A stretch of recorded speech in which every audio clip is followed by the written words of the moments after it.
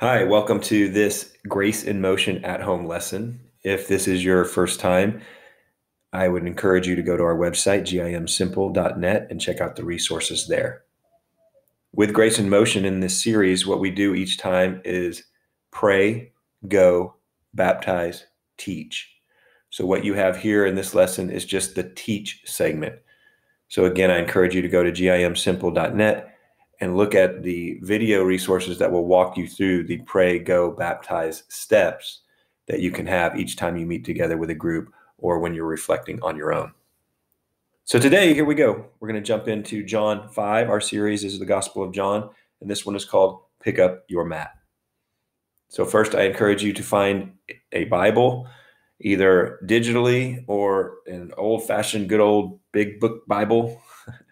John chapter 5 is what you're looking for in that. It's in the New Testament. And today, spend some time together in your group reading John 5, verses 1 through 14. Go ahead and read that together as a group and then have a discussion around this question. What do you notice and what do you wonder about this section of Scripture? What are the observations you make and what are the questions you have after reading this passage? So go ahead and pause the video and read and have that discussion now.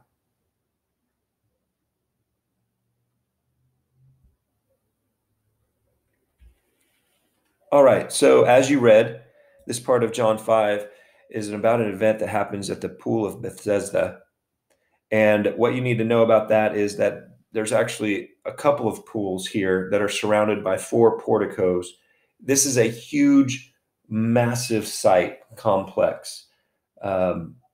Archaeology has shown this. It's a popular, well-known site that has been confirmed by sources outside of the Bible at the time of Jesus.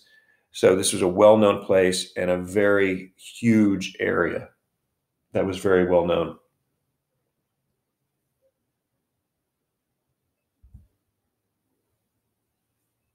So as you reflect more on this passage that you read, what do you learn about people from this passage? And what do we learn about Jesus from this passage? Go ahead and pause and talk about that now.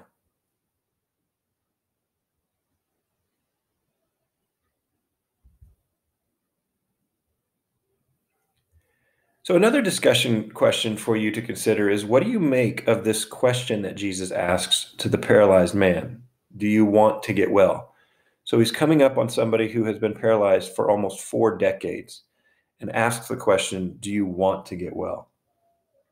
Also, I want to shed some light on a belief that was common at that time. There was a common belief that the angel of the Lord periodically came down and stirred the waters in this pool. And if you could be the first to enter the water after the stirring, then you could be healed.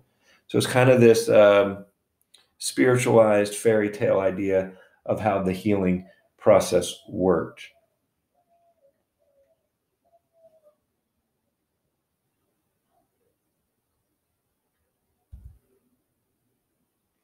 All right, the final question to consider here is this story more description, just telling us what happened then to give us that information?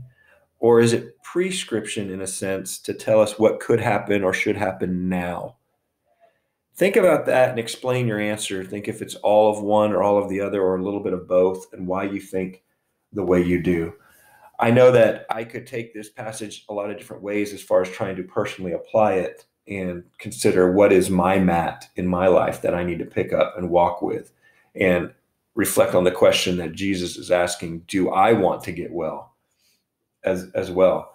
And so the mat that we all have could be any kind of thing. It could be a physical issue, like in this passage. It could be emotional, relational, anything like that. It might be a fear of rejection. It might be depression. It might be all kinds of things that could be affecting us. And Jesus asking us, do we want to get well? And how do we want to get well? And what would it look like to take your mat and walk?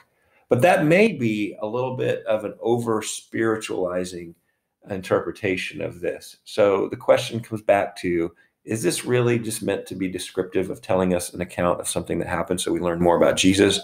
Or is there a prescriptive element to this, like personal application that we can walk away with in this situation? So go ahead and pause the video and have a conversation around that idea.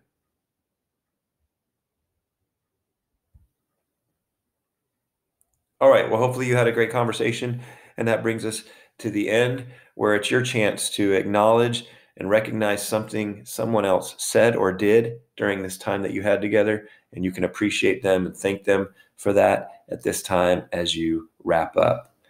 As always, act with grace and simplify faith. Have a great day.